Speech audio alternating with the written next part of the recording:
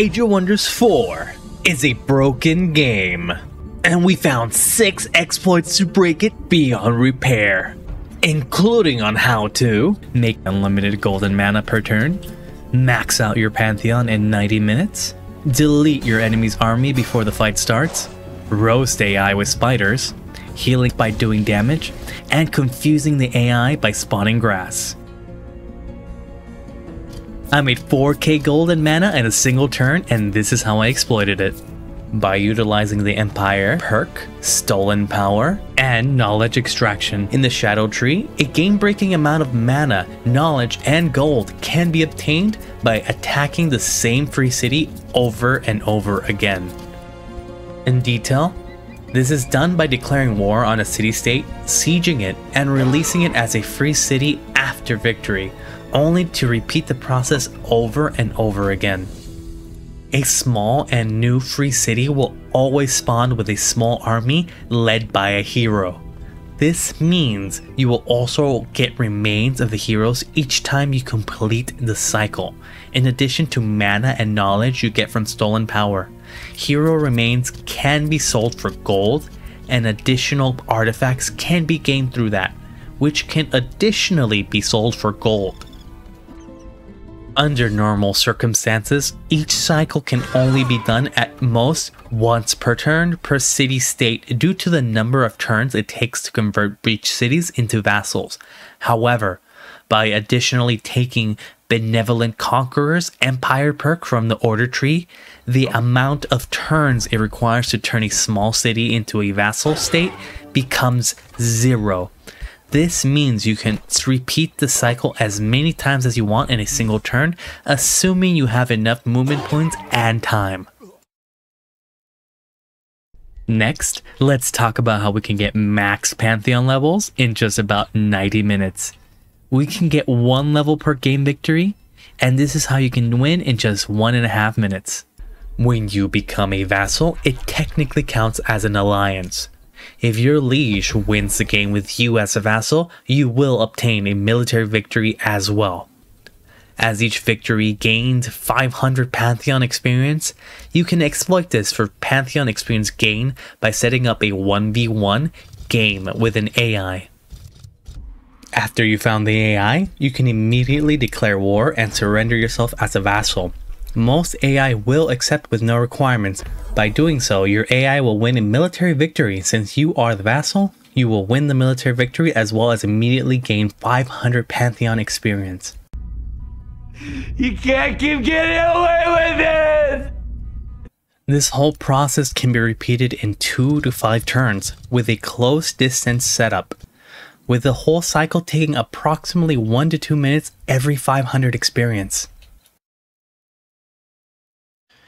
You might roast AI in combat every day, but what about roasting them before they get into combat? By using this exploit, you can drop an enemy's health below 50% health before the fight even starts. Overworld spells can be channeled, but they don't necessarily have to be casted on the turn they are completed. By having a large inventory of Overworld army damaging spells, you can store up a massive amount of spells ready to be casted when needed. This strategy can be utilized during war to burst down enemy armies in the overworld with no repercussions, potentially defeating the enemy without having to fight a single battle. One of the last broken mechanics lets us heal 20 to 40 health while doing AOE damage. This is done by exploiting the synergy between AOE damage and life-stealing buffs. Life-stealing can be obtained from Mana Addict or Whiteborn transformation. While the description implies that single-hit physical or magical attacks will only heal you for 10 temporary health, the reality is that it heals you 10 health for every unit that was hit. The most common unit type with multi-targeting damage abilities is Battle Mage. Through this synergy, the Battle Mages can easily heal half of their health in a turn while dealing AoE damage. This mechanic synergizes even better with melee units that have AoE damaging abilities, such as Mystic Spell Shields. This makes them unbreakable front lines, as they are often surrounded, giving them the ability to heal a massive amount of health while dealing damage and applying debuffs. Want your scouts to become stronger? Look no further. Spider mounts are some of the most overpowered mounts in the game due to the web ability. By choosing the spider mount racial traits, all of your scouts will start with the spider mount. This provides them with an extremely powerful AOE anti-melee skill that immobilizes the enemy for 1 turn. While the skill has a cooldown, the shortcoming can be overcome by having a large amount of spider mount units that takes turns in firing webs. This opens a possibility of disabling the enemy melee units for the entire battle while dealing AoE damage, allowing you to beat even the most impossible fights against melee enemies using only tier 1 scouts. Living vines might be good at grabbing people, but they are good at more than just that.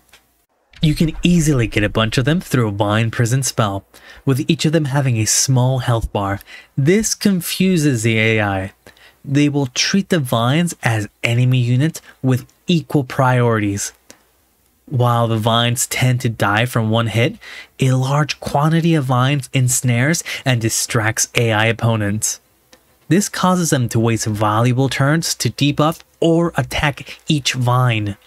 Vines can also be summoned behind the enemy's front line, causing AI units to expose their flanks when attacking the vines. Until the AI priorities for vines are fixed, vines serve as cheap and overpowered shields, while your ranged units rain free damage on your enemies.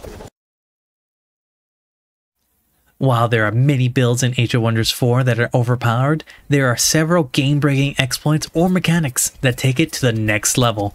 With Vassal Farming granting you unlimited amount of gold, knowledge, and mana per turn, and Pantheon experience setups enabling you to speedrun all Pantheon perks in a single hour, it makes you question, why are you still playing this game?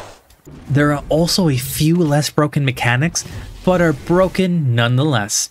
While loopholes such as Overworld spell charging, AOE lifestealing, spider mounts, and vines are less game-breaking, they should be nerfed to encourage fair gameplay. Hopefully, all these exploits and broken mechanics will be patched out in the near future. My name is Eramusha. I hope you all enjoyed the video, and I will see you all in the next one.